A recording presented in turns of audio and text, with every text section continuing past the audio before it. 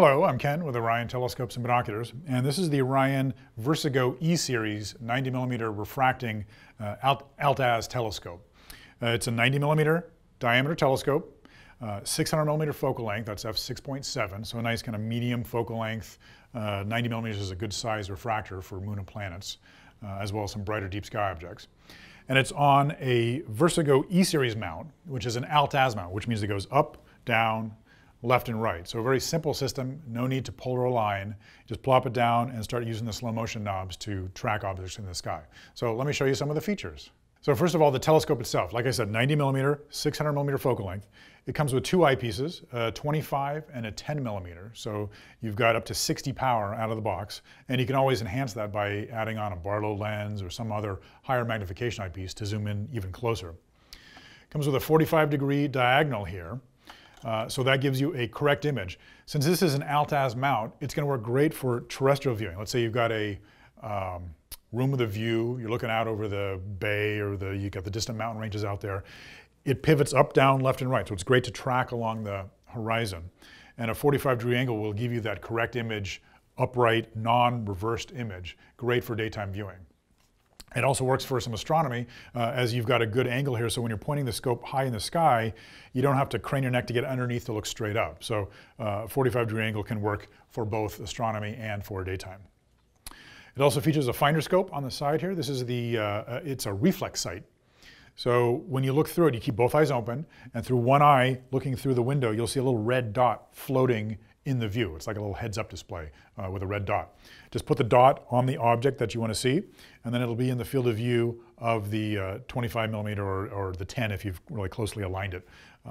So it makes finding objects in the sky very easy.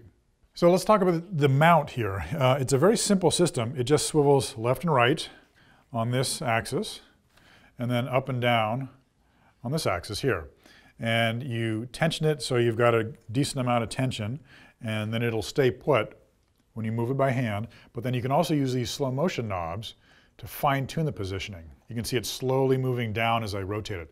Well, that's great at high magnification when you're following a planet. As the Earth rotates, it's going to slowly pivot out of the view. And at high power, any little motion that you do by hand, that planet zooms from one side of the view to the other. So having slow motion control in both axes really makes tracking a planet very easy.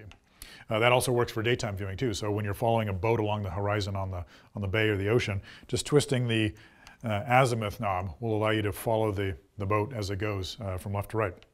The tripod itself is nice and solid metal. It's got a tray, an accessory tray in the middle, so you can seat your eyepieces into these holes. There's 4 holes, and you can see here's the 10mm. If you're using one of the eyepieces, drop the other one in there. And then you've got room for 3 more. Let's say you buy that Barlow later or some other eyepiece. You can store them there as you're using the scope. Right now I've got it raised up as high as it'll go, so you can actually, well, I'm 6 foot tall. If I was looking straight in the sky, it might be a little awkward, but using it for terrestrial viewing, this would be perfect. I wouldn't have to bend over. I can just look into the telescope standing up. If you wanted to sit down and view either the night sky or terrestrially, you can lower the tripod legs another probably about 16 inches, get this thing much lower, get a drummer stool or some other little patio chair, and you'll have a very comfortable sit-down view of the night sky. The scope itself, 90mm, can see all sorts of stuff in the night sky. So with the 2 included eyepieces, you've got up to 60 power. And at low power, looking at larger objects in the sky, you can actually see many of the deep sky objects.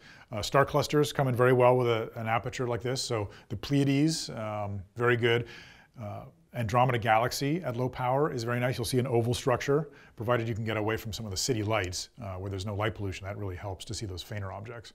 Orion Nebula would be visible with something like this, and a host of other of the Messier objects, which are the brightest of the deep sky objects. Lots of them are visible with a scope like this. And then in the solar system, rings of Saturn, no problem. Moons around Jupiter, you can see 2 cloud bands across the surface of Jupiter. At 60 power, you'll be able to see those. They'll be a little small. Planets are always fairly small, but if you wanted to enhance it even more, like I said, add on a Barlow or some other higher magnification eyepiece, and you can extend what the telescope can do. The scope also comes with the MoonMap 260, which is a nice reference guide for seeing craters, mountain ranges on the moon, identifying those features. It also talks about some of the Apollo landing sites, so you can identify where we've landed on the moon. A very handy thing to go along with a telescope like this. All right, well, there you have it. This is the Orion 90mm VersaGo E-Series refracting Altazimuth telescope. Thank you very much. Clear skies.